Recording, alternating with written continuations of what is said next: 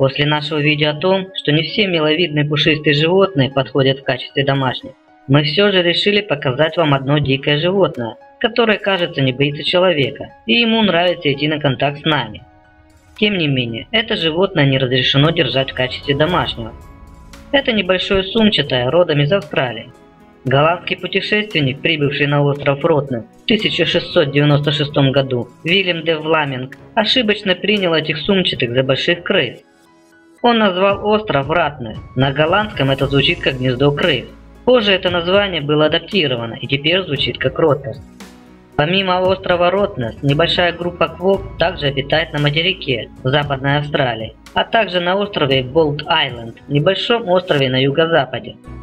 Квокки живут на территориях, которые защищают доминантные самцы.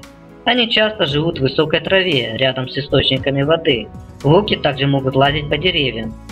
Они являются травоядными животными, в основном питаются в ночное время. Квокки едят листья, стебли, кору и многие растения, а также траву. При необходимости в течение длительного периода времени они могут обходиться без пищи и воды, живя за счет жира, хранящегося в их хвостах. На материке квокки могут размножаться круглый год, но на острове Ротнес они рождаются с января по август. После месяца беременности самка рождает детеныша. Самки могут рожать дважды в год. Квокки отнесены к уязвимым животным из-за сокращения их численности и потери среды обитания в результате заготовки леса и человеческой деятельности.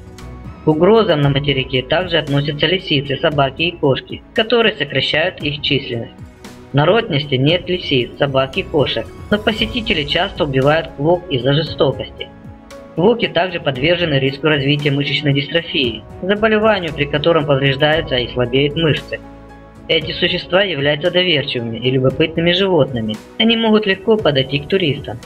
Именно из-за этого они и страдают, о чем говорят некоторые инциденты. 7 декабря 2015 года 18-летний Натан пнул квокку в спину, когда тот сидел на дороге недалеко от поселка в заливе Джорджи. Его адвокат описал этот момент как пьяной глупостью. Полиция была свидетелем нападения и арестовала парня, но им не удалось найти сумчатого и подтвердить серьезность нанесенных травм. Тем не менее, суд признал его виновным по обвинению в жестоком обращении с животным и оштрафовал на $2500. Это не первый раз жестокого обращения с этими животными на острове. Как правило, в этом участвуют прибывшие туристы. В начале 2015 года 2 французских туриста были оштрафованы за то, что опалили квокку огнем. 2 мужчин были оштрафованы судом на $4000 каждый, после того, как они 3 апреля подожгли квокку при помощи дезодоранта и зажигалки. Свой поступок они записали на телефон. Квокки достаточно безобидны, но тем не менее стоит проявлять осторожность. Максимум, на что способны квокки, так это укусить за палец, когда вы их кормите. Этих животных очень любят туристы, поскольку они кажутся милыми и улыбчивыми. Квокки часто становятся первыми инициаторами контактов с людьми.